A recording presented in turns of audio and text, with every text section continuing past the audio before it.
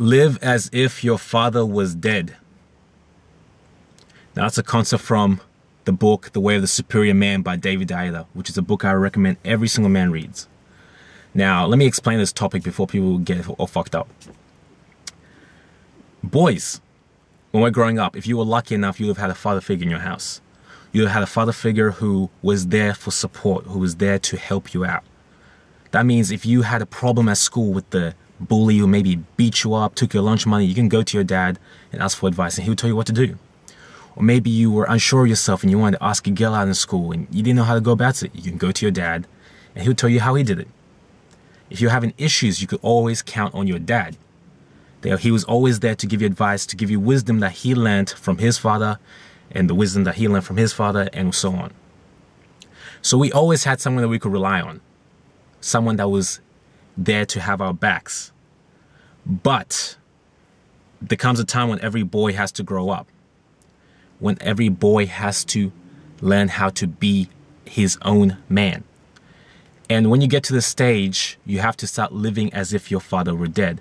This doesn't mean ignoring your father and pretending he's dead. That's not what it means. It means you have to now develop your own values, your own metrics, your own opinions, your own course in life, and figure out how to become independent on your own. You're no longer going to rely on your father to solve all your problems. You're no longer going to go to your dad each time there's a problem. If your car breaks down the side of the road, you're not going to call your dad and ask him what to do. You have to be able to figure out what to do yourself. Do you know how to fix it up yourself, or do you know how to get the resources that are going to get fixed up? If you have a problem with your insurance, you're not going to call your dad and say, hey dad, what should I do with this insurance? You're going to have to figure it out yourself. If you want to go into a new job, you have to weigh out the pros and cons yourself. You're not going to rely on your dad. That's becoming a man. Becoming a man is gaining a sense of independence. It's being able to create a map over the world so that you can walk through the world at ease, knowing that you will be all right, regardless of whatever circumstances come your way. Perhaps you have to move countries, learn a new language. You should have the assurance that you'll be able to do it. You're not going to be the boy anymore that's crying, that's going to his dad for help, that's going to his mom for help. You're going to be the man that knows how to solve his own issues.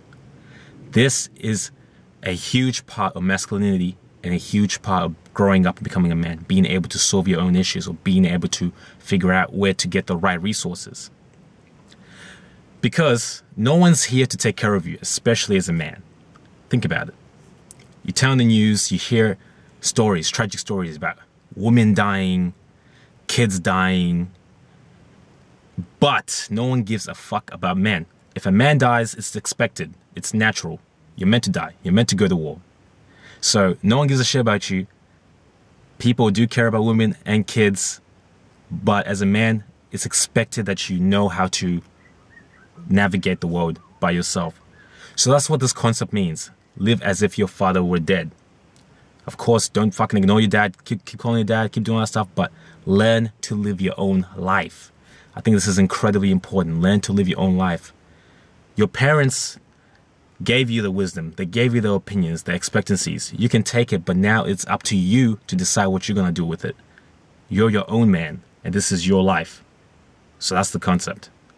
You know, guys, what do you think of that? Leave a comment below. Are you your own man, or are you still living in your father's shadows?